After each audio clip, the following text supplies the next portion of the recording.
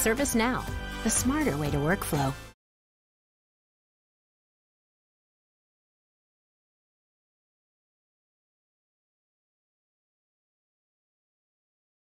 Why do we do what we do in organizations? For decades, the accepted answer out there was, well, we do it to increase shareholder value. There's a whole body of theories explaining why that was the right and indeed the only goal that organizations should focus on. In our present moment, I think it has become very clear that shareholder value cannot be the only thing we need to get right. That organizations can't just leave the work of getting our social and our environmental impact right. We can't just leave that to others. So today, we're going to talk to Tom Szaky about that. Tom Szaky is the founder and CEO of a company called TerraCycle. And TerraCycle basically focuses on getting this challenge of recycling, of using complex waste the right way. He works in 21 different countries where he engages with organizations and governments in order to figure out how we better protect our environment, how we get our social impact right. We have him in conversation with Sunil Prashara. Sunil is none other than the president and chief executive officer of PMI, the Project Management Institute. He has been working for years to support and help the more than 3 million members we have here. And I think this is going to be a fascinating conversation. The topic is transformation for sustainability. I give you Sunil Prashara interviewing Tom Szaky. Hi there, Sunil Prashara here, President and CEO of the Project Management Institute. To stay relevant and to grow, organizations are looking to generate positive social and environmental impact. Can the C-suite solve social causes that plague us today? How can leaders transform their organizations and proactively address social causes in a meaningful and impactful way? In the post-COVID world, corporations will increasingly need to address issues of sustainability and social impact. People are becoming aware of how to treat our planet and people. Corporations need to take a stand and drive action on social and environmental issues. They care about the carbon footprint, diversity and inclusion of their workforce, and ethical procurement. Companies are starting to be measured in terms of their net positive impact that they generate, besides showing great financial results. We also observe that socially purposeful organizations attract progressive talent. And I'd like to delve a little bit more into this topic. And so let me introduce you to my guest speaker, Tom Szaky. He's the founder and CEO of TerraCycle, a global leader in the collection and repurposing of complex waste systems. TerraCycle operates in 21 countries, working with some of the largest companies on the planet. Tom and TerraCycle have received hundreds of social and environmental and business awards and recognition from a range of organizations, including the United Nations, World Economic Forum, Fortune Magazine, Time Magazine, and the US Chamber of Commerce. And he's also had the time to write 4 books. So please let me welcome Tom. Hi, Tom. How are you doing? Hey, pleasure to be here. Thanks for having me. It's lovely. Could you tell us a little bit about yourself and how you got into the business? Yeah, absolutely. So for me, I guess quite literally, it all started where I was born. So I was born in 82 in Budapest. And that's only really relevant to the answer because it was still communist at the time. And in 86, Chernobyl happened, and that destabilized the borders. And my parents, with me 4 years old in tow, left as political refugees, landed in Germany, then Holland, and then finally Canada when I was 7. And I grew up there for all intents and purposes, and then went to a university in the United States, which is where I live today. And I mention that personal story only because it's a journey from communism to capitalism. And during that process, I fell in love with entrepreneurship. And even today, even in the context we are living in, I would say business is the most powerful tool for change, even more powerful than disease, war, politics. It's incredible what a CEO can do with the snap of his or her finger. Now, for me, at the beginning, I fell in love with entrepreneurship for the selfish trappings, fame and fortune, and luckily to some degree, those have come. But what was the real turning point for me and what led me to start TerraCycle as a purpose or mission-driven business, I remember this so clearly. The first class I took at Princeton in my freshman year was Economics 101. And the first class, first lecture, first everything, the professor gets up on the stage and asks an incredibly reasonable question. to the audience, which is, what's the purpose of business? And the answer she was looking for was profit to shareholders. And Wow. I really lost a lot of like excitement because, look, I'm a capitalist. I think profit is critically important, but I would argue that profit is not the reason of being, and it's instead a measure of health. If you're very profitable, you will grow and sustain. And if you're not profitable, you will shrink and go bankrupt. But it's not the reason.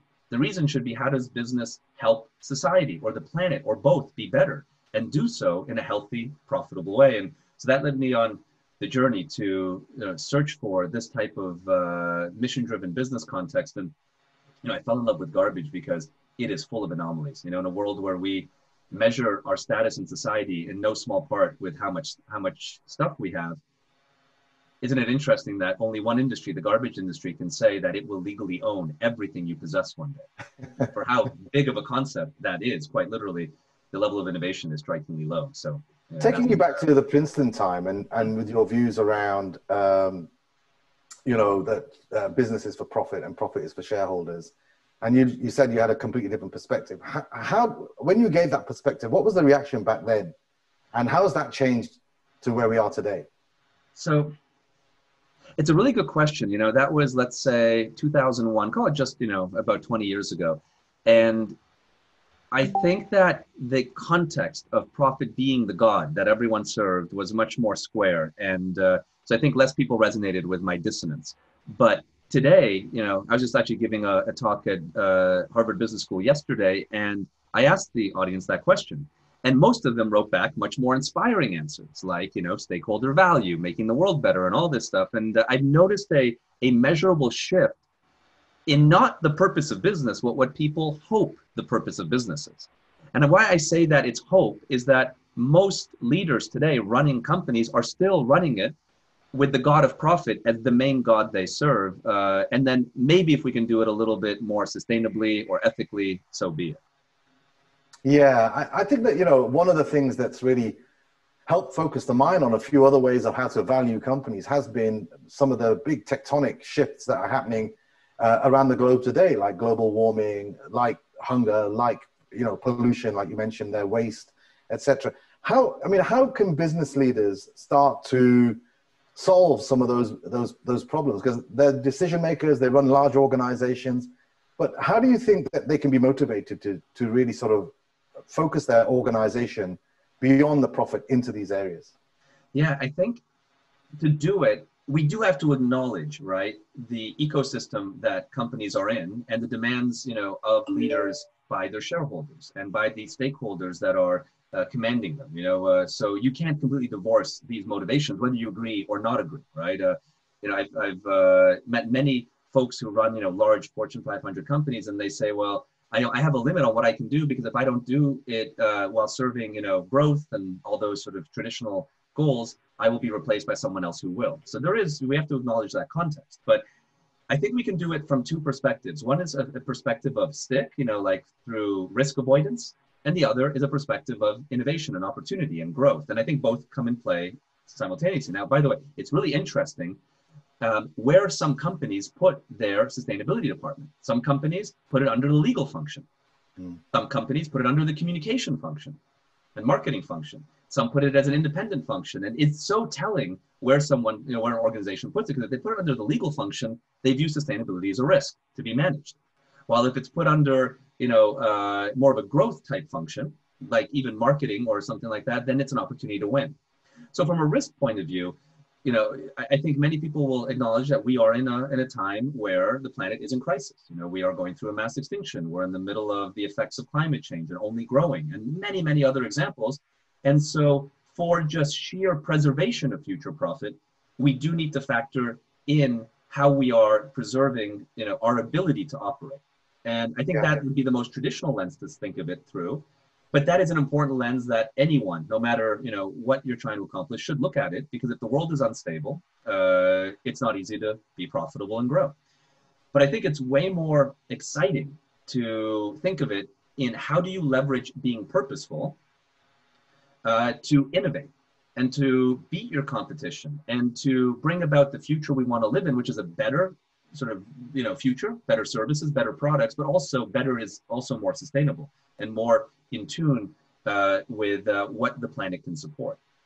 So I have a question for you. So are organizations then having a social side to their business an agenda item, or are they seeing it as a responsibility? And what I mean by that is it an agenda? Is it something that they're doing to improve their brand, to attract talent? Or is it truly a responsibility that they feel that they owe to society? I mean, are we at that transition point where in the past it may have been, a tactic, if you like, to improve their brand, their valuation, and now it's becoming more of a responsibility and therefore more authentic in its purpose?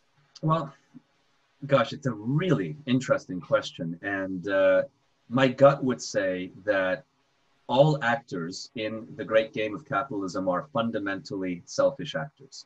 Consumers are selfish actors. As an individual consumer, I am. We care about convenience, value, features, and benefits. And I think organizations are just larger versions of selfish actors. They're going to be focused on things that hurt or benefit them. And it's going to be very much that former, which is the uninspired version, right? It is not necessarily viewing it as a responsibility, but viewing it as either mitigate a risk or leverage an opportunity, or to some degree, both. Now, what is important is, you said, and I think a really important word, which is authenticity. And I think the only way to lean in on purposeful activity is to be authentic about it, right?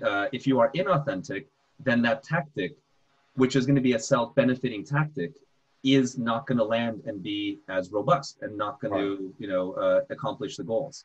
But I don't believe that organizations really are capable, no matter how good or bad they are, to do the latter, what you said, be responsible, unless the law forces legal responsibility over things. No matter how good the organization is and how good the people are, it's organizations are still fundamentally built to maximize value, be responsible to their shareholders, and then these things more show up as opportunities and risks, I think. Now they're showing up in bigger velocity and with greater fortitude, so that's why we're seeing a leaning in, right? As the world gets tougher, as the fires rage in Brazil, Australia, the West Coast, as we're in the middle of pestilence, as there's more hurricanes than ever before, the risk profile and the opportunity profile get bigger. So that's the leaning in. But I don't, unless the law fundamentally redefines, the responsibility, I don't think you'll ever get to the latter. Yeah, no, I mean, I just take my own example as the CEO of PMI. Because of COVID, I mean, my first, obviously the first thing that I had to think about was, what does this mean for the health and safety of the employees? And then secondly, it was, how do I make sure that my organization, my association is sustainable? And then the third thing was, okay, obviously we're a for-purpose organization, we're not for profit, and a great deal of our efforts go into giving back, but that became sort of, I first of all had to make sure that we were sustainable. There's no point in focusing on giving back if you yourself are not sustainable, because you'll only be able to give back until such time as you're not sustainable anymore, and then you can't give anymore. So I had to focus on the people first, and then I had to focus on my own the organization's sustainability. And then we could then look forward again to say, okay, let's get back to our original aim, which was to be a purposeful organization. So I totally understand where the motivations would be. And in fact, if you look at the way organizations have been structured since they ever were created, it's always been around, the creation of a P&L and a balance sheet and a cash flow, et cetera. It's always been financial. And now I think what COVID is bringing to the table is there's a lot of value that's not captured in your own values as a business and what you stand for, especially when it comes to societal impact. So I think when it comes to attracting talent, when it comes to being associated with a particular company that does something that you personally feel strongly about in the social world, is going to attract the right kind of people for your organization. So, and it's becoming so visible right now, how organizations are operating. It's becoming so topical because some of those big shifts that are happening around the world, around pollution, around, equality, are so vocal and so big. And I think that, as a senior executive, it's quite a challenge, because if your organization has not been focused for a long time or ever in this kind of area, it's a big change, and you're left with decisions that you have to make, which could be revenue generating or profit generating, or you could be saying, actually, no, I'm going to actually contribute towards a social responsibility. So as a senior leader, how do you think that leaders can help their organizations make that pivot and make that change to a more balanced approach for their operations? Absolutely. And I want to just sort of double click, if I may, on something that you said Sure. that was really important just now, which is purpose is a quantifiable value, right? If you are purposeful by what what you gave as an example of like really focusing and taking care of people, in a time of pandemic, or many other ways that organizations can be purposeful, right? There's a huge host of these things, especially now, and I think growing every day. This is that big difference between today and 20 years ago, is that is showing up even more in quantifiable value. Examples could be recruiting talent is a wonderful one. Talent today is much more focused on what the job is and do they feel purposeful doing it, and then the salary is more, can I sustain my standard of living? Versus historically, it was a little bit more, what is my salary? And then, by the way, do I enjoy the job? But that's a secondary question. Or do I feel purposeful about the job? So it's a huge tool, monstrous tool in recruiting talent. Open doors and giving access for organizations well above their sort of weight class, let's say. Generating huge amounts of media attention, and so on and so, and even shareholder love. I mean, look at a recent IPO of Beyond Meat, which is alternative protein. This company went public, a wonderful organization went public at 88 million in revenue, 30 million in loss, and is today trading at a market cap of about 10 billion, give or take. And that is entirely 100% linked to the purpose it commands. In that example of stopping to eat our protein through animals and instead through plants. So this is getting more and more quantifiable. It doesn't quite show up on a P&L like brand value doesn't, right? But it is just as valuable as the value of a logo or an equity or a slogan. So now to your question, if I may, while it may sound cynical, what I was saying earlier, that the way decisions are made, things are what they are. And I think it's important that we understand the rules of the metaphorical chessboard and then wield those rules to create the best possible outcome versus necessarily get down and bothered that, companies are profit driven versus, driven to be fundamentally responsible to other things than maybe their shareholders. And so the best way to communicate this for leaders, I think whether you are an external stakeholder trying to influence a company or an external or internal leader trying to move your organization, is to frame leaning in on purpose on why it's going to benefit those very basic key performance indicators like profit growth, like market share gain, like talent recruitment. Because the more you can frame it there, the more your organization is going to understand it and the more they're going to want to lean in. I'll give a couple of examples on this. When we first invented diaper recycling, and mind you, diapers are a massive waste stream, 3% of landfills are diapers. And we brought it to the leading companies in the space. They viewed it as, well, that's a wonderful thing, but the more we collect diapers and recycle them, the more costs we're going to incur. And, that's challenging, right? So the best we could get out of there is maybe some money for a symbolic pilot. But then when we reframed it, here's how investing in diaper recycling can drive market share, because people will prefer your brand over the competitive brand, and retailers will, help promote your brand more than the others. Then they suddenly saw it as, wait a minute, I can win in my classic KPIs through purpose? Absolutely, I would rather do that than benign activities like buying TV commercials, which don't help the world in any way, but accomplish the same outcome. And a good indicator of this is if the stakeholder that you are trying to convince, if you're a leader trying to convince your team, or if you're an external trying to convince an organization, any form, and we're always trying to convince no matter whether we run the company or not, if the reason to do the purposeful activity is because it's the right thing to do, if that's the feedback you get, which could be very common in purposeful things, it's a failure on showing all the ways that purposeful activity can create value. It's actually a bad thing. We even teach our sales team, if the client tells you, we're only going to do this platform on recycling or reuse because it's the right thing to do, you haven't succeeded. And while you may get a program, it's going to stay small and may not last a long time. When instead you want those ideas that you sow to become seeds that then expand globally in in velocity and volume, and then can survive any stakeholder who may control it later, even if that stakeholder is very traditional P&L focused and not seeing the light on purpose just yet. How do, I mean, fantastic. And, a lot of topics there that you covered, I'd love to double click on. But, I mean, listening to you right from when you were at university to now, you've been a change maker, right? You've been changing things, you've changed, challenging conventional thinking.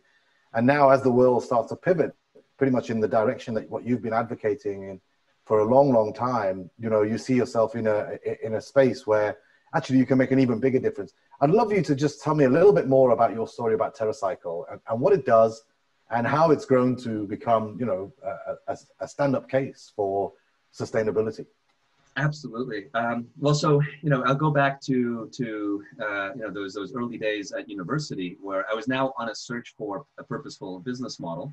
And, to be very honest, the sort of genesis of our company was as a fertilizer company. We were taking organic waste, feeding it to worms, taking the worm droppings or worm poop, liquefying it, and then putting that in used soda bottles and selling that to the likes of Walmart, Home Depot, Target, like a consumer product company. And I ended up, again, I fell in love with this idea of waste because of all the strange anomalies. It's a massive industry, but because we're sort of repulsed by waste in all forms, it has incredibly low innovation relative to how big it is and how literally all of our stuff one day transfers through the ownership of a waste management company, and literally with no exception. It is also the only commodity in the world that has high demand, but negative value. In other words, people are willing to pay to take it. So there's all these amazing anomalies that got me really excited. Now, technically, TerraCycle started effectively as a fertilizer company, and I left school, and over the first 4 years, we built it into a multi-million-dollar sort of worm poop company. But we had this huge shift about 4 or 5 years in where, we asked ourselves, by making the product out of garbage, are we going to actually accomplish our mission, which is to eliminate the idea of waste, like fundamentally solve for waste? That's our big, hairy idea. And we realized that we can't, because if you make the product a business hero, then you're going to, even if it's technically made from waste, you're going to pick the very best waste to make it. Certain organic waste that we would feed the worms and certain ones we wouldn't. Or, even if it's in used soda bottles, it was the best of the used soda bottles.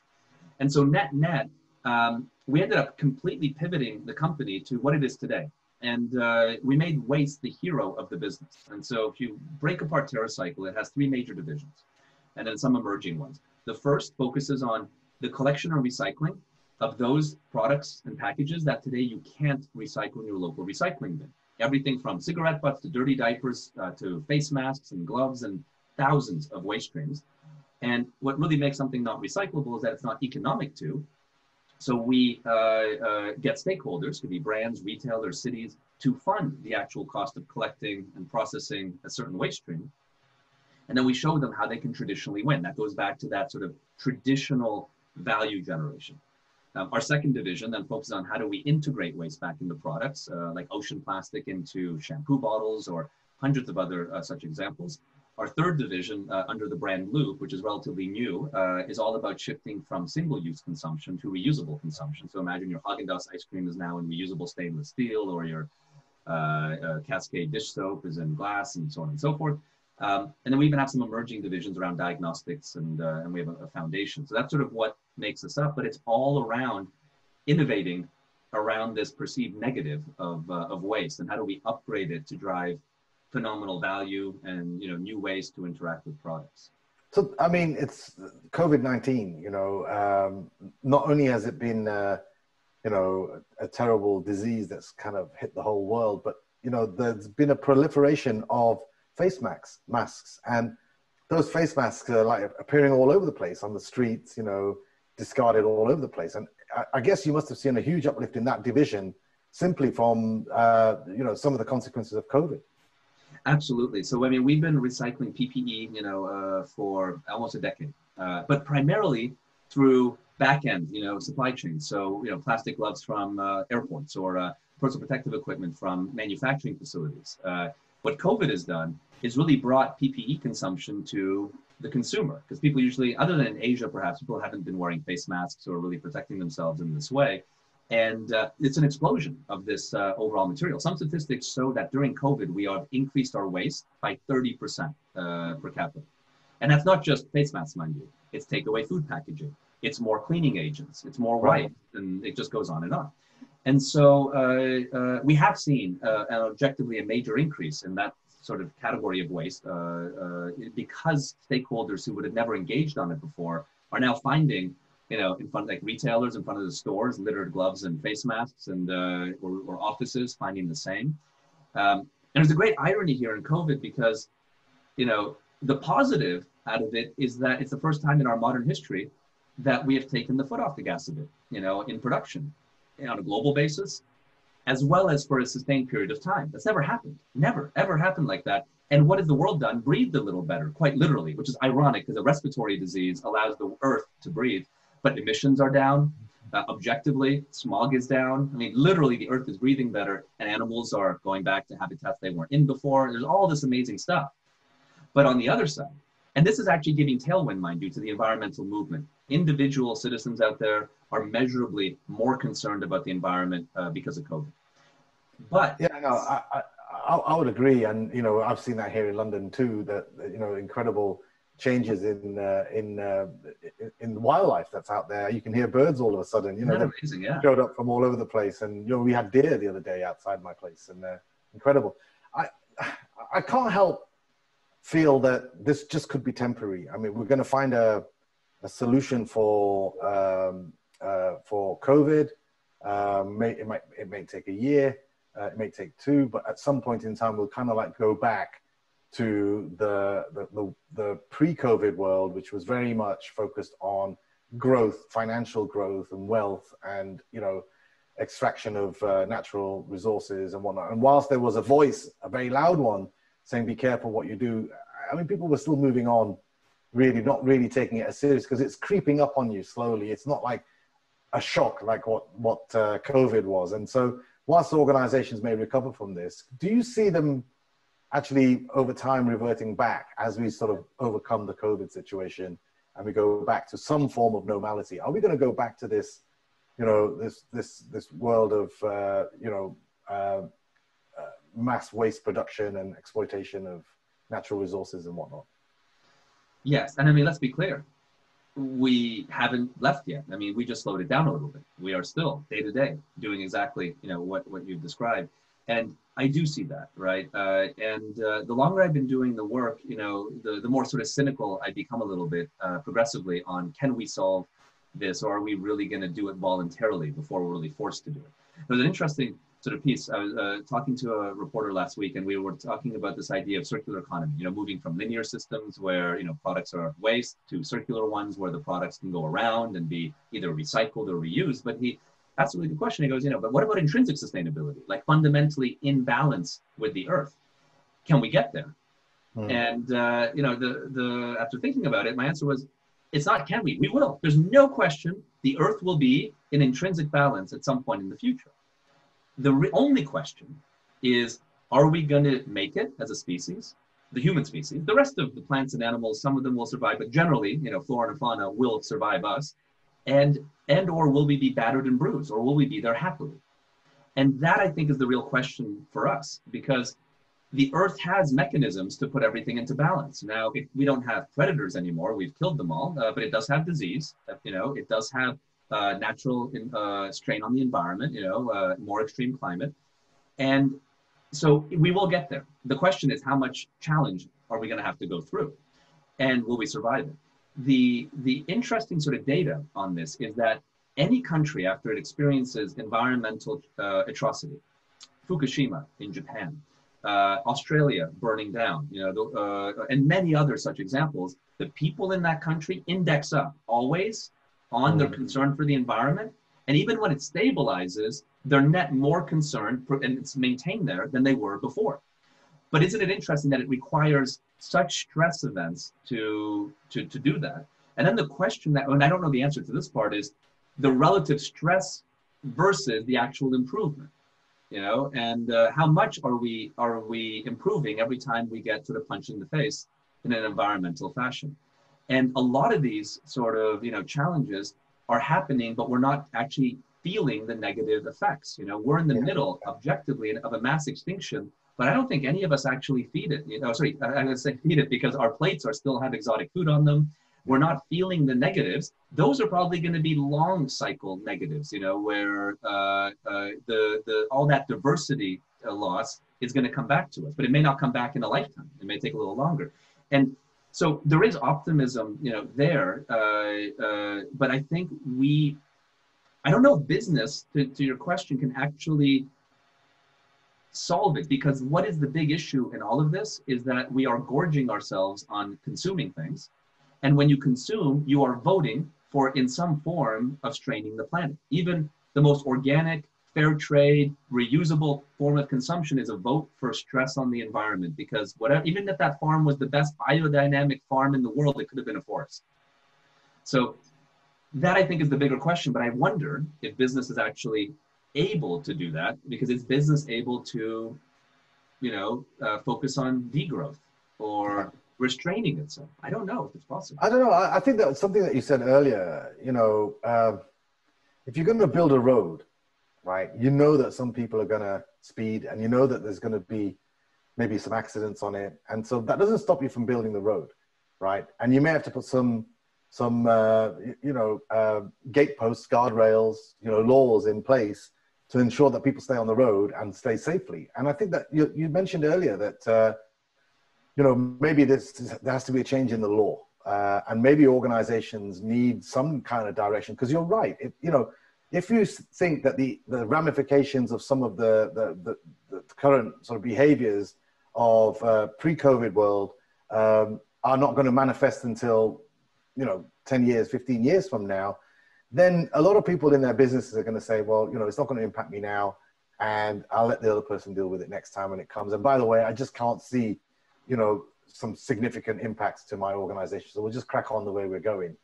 And the problem with that is that it's complacent. And whilst people know, and this is the surprising thing, you have all sorts of documentaries, all sorts of activities going on all around the world saying there's global warming, there's pollution, you know, there's mass extinction, overfishing, etc. People see that and they almost become punch drunk and say, yeah, I get all of that, but I'll carry on and do my annual, you know, financial performance year on year on year on year, and eventually we'll deal with it when it happens. The thing with COVID, though, was whilst people knew it was happening, they didn't realize it would move at the pace that it did, and they didn't realize it was going to be such a shock to the system, and especially the economic world. And so therefore, organizations are immediately having to think, how do I stand myself back up again? If you look at the retail sector and you look at the airline sectors, they're in real trouble right now. We're really trying to identify what are they going to be, laying people off, you know, and realizing or even understanding whether they'll have a business in 5 years' time from now. So big changes. My concern is that without law and some changes in the law that say that we have to be ambidextrous as businesses, that not only look after the financials of the business per se, but we have a moral duty and responsibility for the planet and our people. Unless we have that, you know, almost kind of like set in stone, it's very difficult to envisage a world where, you know, everyone unilaterally are conscious on this. I mean, I'd love to hear your views. I mean, do you agree that governance can play a big part? I think you are absolutely right. I think the idea, we have to set up so either the environment is going to painfully control us, and that will not be pleasant. There is no pleasant form of the earth pushing back, right? It is intrinsically unpleasant, not just to us, but to a lot of other fellow sort of travelers on this spaceship of Earth, right? So that is one form of guardrail that will 100% come, but we will really not enjoy it. Or we have to put up our own guardrails. And this is the role of civil society, you know, as citizens, not as consumers, to voice these things, to vote in politicians who will then action those with laws, and to vote with what we buy for the future we want. And now here's the important macro sort of punchline within all of that, is that we do need to vote for a smaller net appetite, right? Today, you know, as I mentioned to you earlier, you know, when I first got into entrepreneurship, I got into it for fame and fortune, for completely selfish reasons, right? And, you know, that's a big motivator. And not is it a motivator individually for people, our society reinforces that. It puts you on pedestals and you become a rock star, and that's what everyone aspires to be, you know? It is unbelievable, you know, how much that is intrinsic in our world, right? How many of our talented young people want to be bankers. Absolutely. It is unbelievable, like in that same business school class, I asked students, how many of you want to be bankers? 30% of their hands were put up. Not to say banking is bad, but it's not the same, right? It's more, it's really their motivation is financial, personal gain, right? That's why it's a very lucrative employment. And yeah, it's a definition of success, right? At that age, it's a definition of success.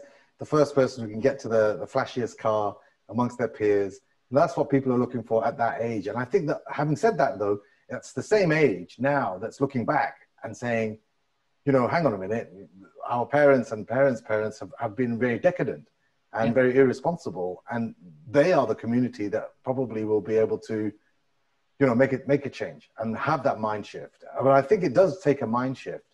And I do think that it needs to be supplemented and complemented in the initial stages with policy and with some degree of governance.